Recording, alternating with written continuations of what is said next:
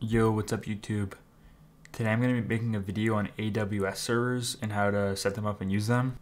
AWS is what I use to run my bots on if I'm not running local. The speeds are really fast and good, especially for the price. It's not bad when you can get the credits for it on eBay. I'll show how to buy those at the end of the video. So start off by setting up the AWS servers. You want to type in aws.amazon.com. Should bring you here. So you want to then go to create an AWS account. Then you make your login.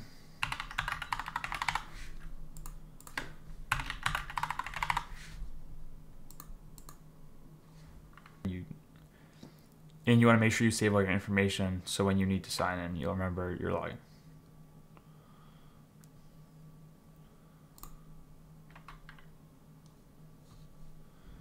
So for this, you can just keep on going through this part.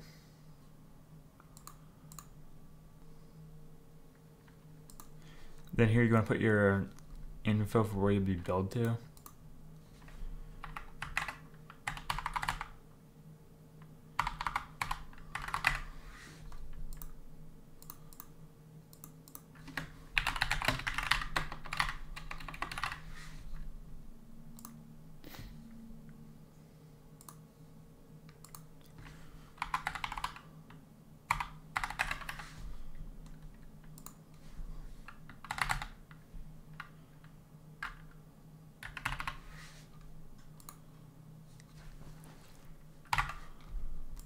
I would just do the basic support plan.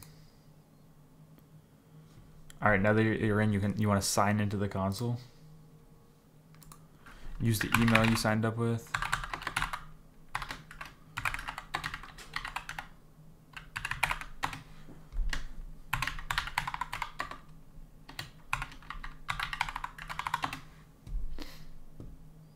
All right, so what you want to do to set up a server, you're going to go to services and then go to EC2. I have mine starred on the account I usually use, so it'll show up here so it's easier to go to. EC2. So right after you make your account, you might get a page that looks like this. So you just gotta wait a little bit. It usually doesn't take that long for it to go away, and it'll let you actually use the service. All right, so now once you get in your dashboard, you wanna go to instances, and then you wanna start to create an instance, which will be like your first server instance. You want to press launch instance. I like to use, so these are all different versions of computers you can go on. I'd recommend everyone using just Microsoft Windows Server 2019 base. All right, so once you get in here, these are all the different specs of the servers you could use. The one I always just like to use, I'll just search for it. I'll do Control F. So it's this one. So this is the RAM. So it has, I think, 64 gigabytes of RAM. Yeah, 64 gigabytes of RAM. And I think it's 16 CPUs. Yeah, 16 CPUs. Pretty good storage. This is the one I just like to use. But you can use whichever one you feel would be best for you. So after that, you want to press review and launch.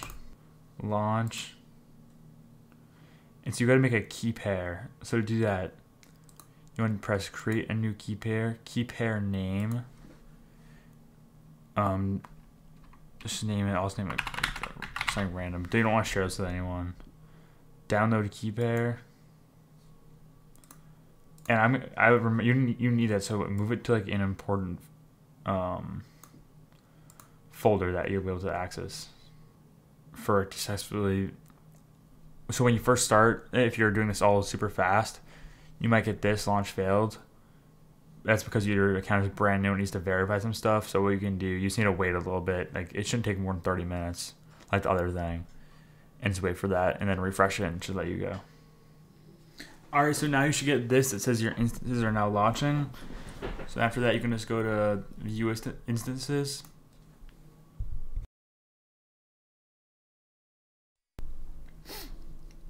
So here it says running. So what you can do, right click on it, you want to press connect, RDP client, and you want to you need your password. So when you start to log into the server, you have the password, so get password. And then you get passwords not available. Please wait at least 4 minutes after launching an instance before trying to receive. So this might happen again where you need to wait a little bit after the instance is created. So again, I just have to wait a few minutes until I can get the password. Alright, so what you're going to want to do once you get here, you're going to go back to that file that you had downloaded earlier. Open that up. So then copy, I'm gonna have to blur mine out because I don't want people logging into my server. You copy that, paste it there, and you press decrypt password. You need to make sure you have the begin RSV private key. I'll unblur that here, and then the bottom, this part here. So now you should get your password show up here. Press the copy button, and you want to also save that in somewhere important that you'll remember and you won't lose it. All right, so then after that, go back to instances, running. You press connect, RDP client, download remote desktop file. So this will be the file that lets you access the server. Open that, connect. Password, so it's the password that you just got, the one that's right here. Paste that, okay, yes. All right, and now the server should launch.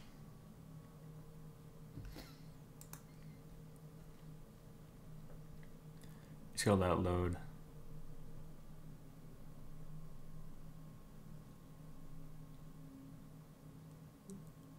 All right, and now you're in. But what you do have to do, you have to go to type server manager in the taskbar. Server manager.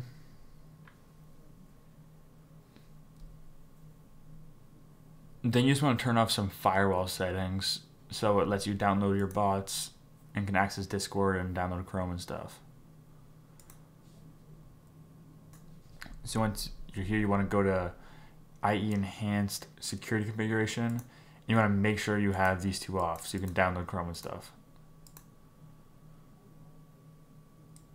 Alright, so once you're there, you should be good to go. You can go to Internet Explorer, type in, I always like to download Chrome first. Now from here on, it's pretty much just a normal computer. It works the same way. You can test your.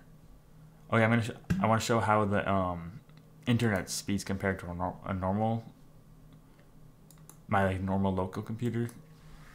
So yeah, I'll run a internet speed test just to show how much faster it is.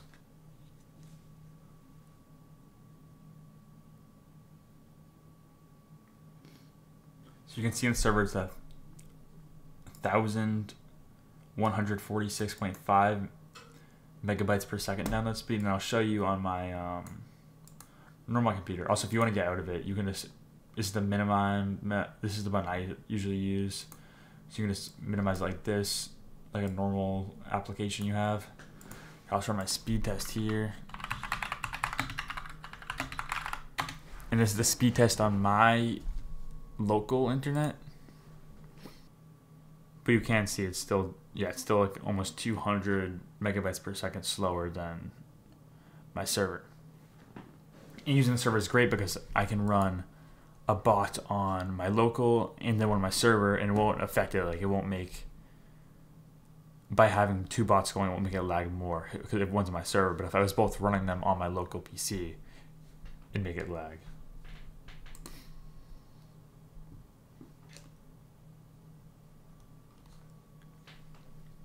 Alright, so after that, to close your server, you can just press the X button, disconnect server, or what you can do is go to the instances and press, just right click it, stop server. And you want to make sure, this is very important, that once you're done with your server, you right click it and press stop instance. If you don't do that, you'll just continue to get bills. I have a lot of friends that have kept it running overnight, or even some that leave it going for months, that just get feed like crazy amounts of money for something they're not even using. So you want to, it's very important to make sure that you're turning them off after you use them. And don't leave the site until it should say stopped like this. All right, so for buying credits for AWS, you can just go to ebay.com, and then if you just look up AWS credit, I like to buy the $100. There should be some for $30. It looks like the price might have increased. Last time I bought $100 for $100 credit for $30. I'm sure you're gonna probably find another one, some for cheaper. But it's the first one here if you're just gonna do this. So you just purchase this, and they'll send you a message on eBay or to your email, I forget, with a code. And with that code, you just go to the AWS. You go to the billing dashboard. Credit. You want to go to the credits, redeem credit. Enter you want to enter the code they give you there, and then the security code, redeem credit, and then it'll just be applied to your account. And from then on, it should just charge the credits until it runs out.